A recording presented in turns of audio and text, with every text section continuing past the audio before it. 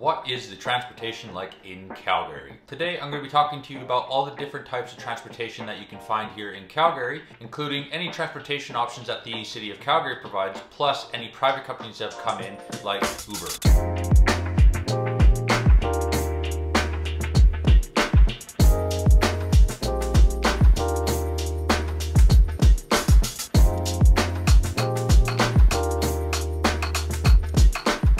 Hello everyone, my name is Ryan Hawkins and I'm a local real estate agent here in Calgary with eXp Realty. And today, as I said in my intro, we are talking about the different type of transportation options that Calgary has to offer. If you've been on my channel before, welcome back. And if you are new to my channel, thanks for tuning in, and make sure you subscribe, like, and turn on that notification bell to be notified about my next video. I'm starting to upload more videos weekly now, so stay tuned and I'll be pumping out more content for you.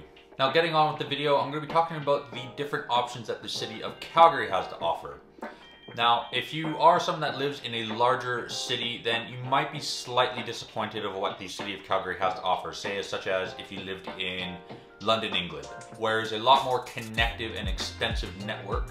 But here in Calgary, it's actually pretty decent. We have the LRT, which is the Light Rapid Transit System.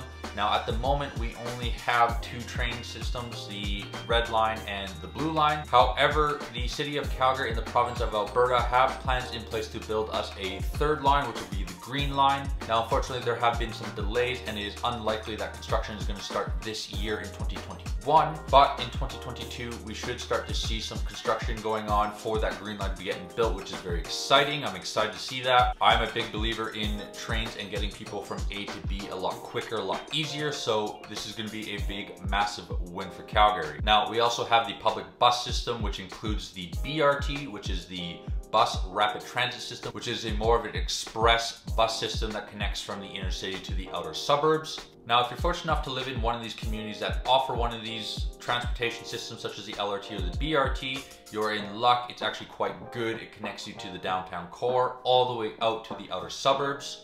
Now, I have talked about videos before about where you should potentially live in Calgary, with these being one of the questions that you should ask yourself. Do you need the transportation system?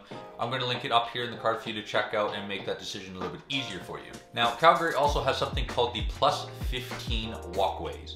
Now, these Plus 15 walkways are a connection of bridges that connect different buildings within the city center, where you don't have to go outside at all, which is a very good thing to have, especially in the winter when it gets to about -40. Yes, that does happen. If you want to see what the weather is like here in Calgary, click this card up here, which talks about the different types of seasons and what type of weather you can expect to have here in the city. Now, with these Plus 15 walkways, it is 18 kilometers of network that you can see across 62 different bridges.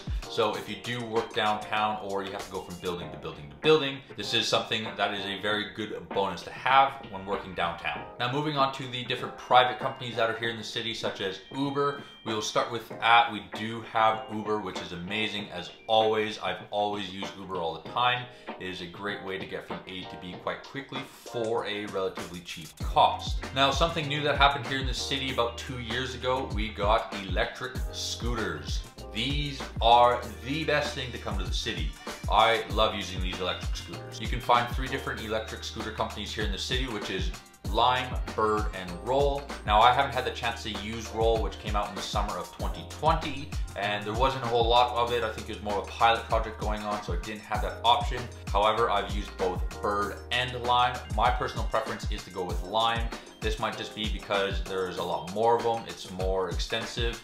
And to be honest with you, I just think they're overall better and the interface is just easier to use. Biggest reason for why I love these scooters is that they can really just take you anywhere. Just find yourself a bike lane and it will take you to wherever you need to go and you're good. Now, let's say you have some errands to run, you don't have a car, and you obviously need to go outside of, say, the city center.